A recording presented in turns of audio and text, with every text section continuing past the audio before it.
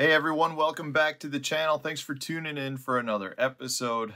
Today I want to talk about what is probably the hottest topwater trend going.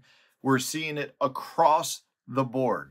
I talked to a bunch of my fellow professional anglers over the last several weeks, and it is ridiculous to me how everyone is bringing up the same thing. Now, we're not necessarily talking about the topic or what I think is this new trend, but it's just insane, when we're talking about what somebody caught something on. If you're watching, say, Bassmaster Live or MLF Live, you're seeing this trend take place everywhere.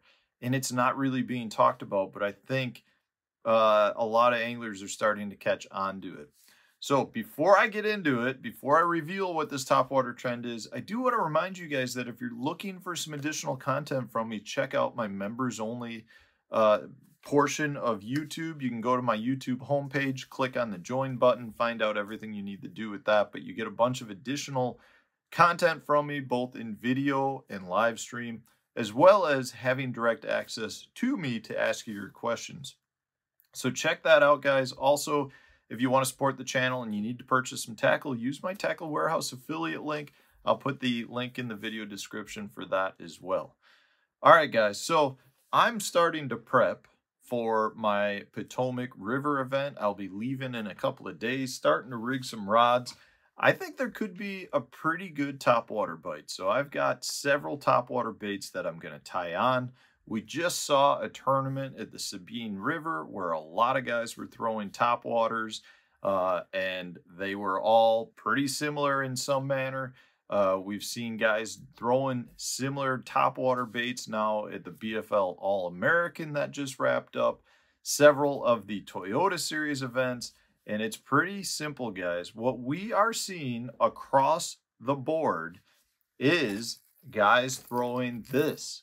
Now, not necessarily a Vixen, but a black topwater. So whether it's an all-black Vixen, whether it's the Maverick colored Chapo, whether it's an all-black Popar, or a black buzzbait, guys, it is becoming very, very evident that topwater baits that are black are becoming extremely popular. And they're popular because they are catching a pile of fish.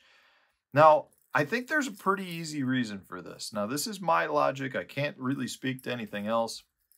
But the reality is, if you have a black bait sitting on the surface, that black silhouette of that bait will stand out more than potentially any other color topwater, regardless of style of topwater and regardless of the daylight conditions. Meaning, if you've got sunny conditions and you have a topwater on the surface, that black bait is producing a very clear silhouette.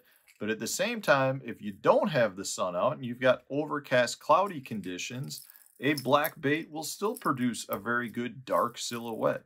Now, this is very similar to if you talk to a lot of guys that love to night fish, they will almost always say that black is one of your best colors. And it simply has to do with the black creates a better silhouette during low light nighttime conditions than any other bait.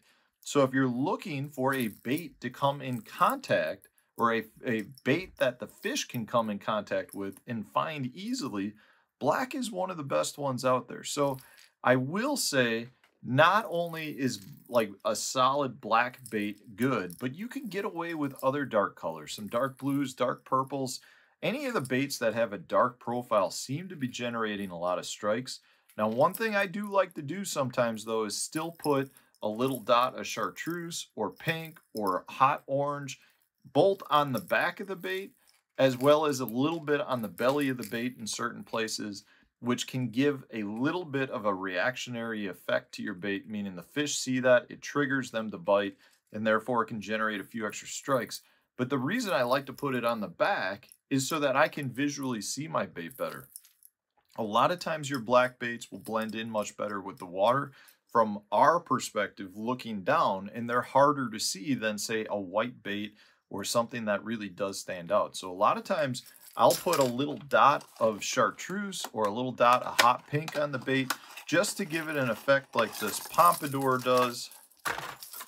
It's to where you have chartreuse on the head. And the whole point to that is so I can see it. I can not only watch my bait during the entire retrieve, but I can also detect strikes better, meaning if this bait is coming along the surface and I see that chartreuse disappear, I know my bait is under the water at that point. That's why I like to put a little dot of a bright color on the tops of any of my baits, but I do think there's value in having a little bit of a bright spot on the bottom of your bait as well to trigger those fish into biting, as well as giving the fish maybe a potential target to strike at. But the key here is, guys, black, black, black is definitely a hot trend in the topwater arena right now, generating a lot of strikes regardless of style. Your poppers, your walking baits, your buzz baits, your frogs.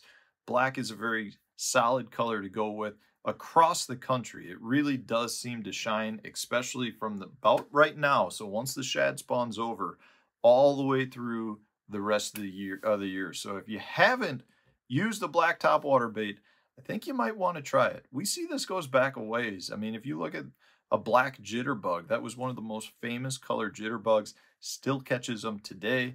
So black has been around for a while. I just think a lot of the anglers haven't truly caught onto it. So I think you need to go get a couple if you haven't tried it yet, especially if you night fish. If you night fish and you're not throwing black, you're really missing out.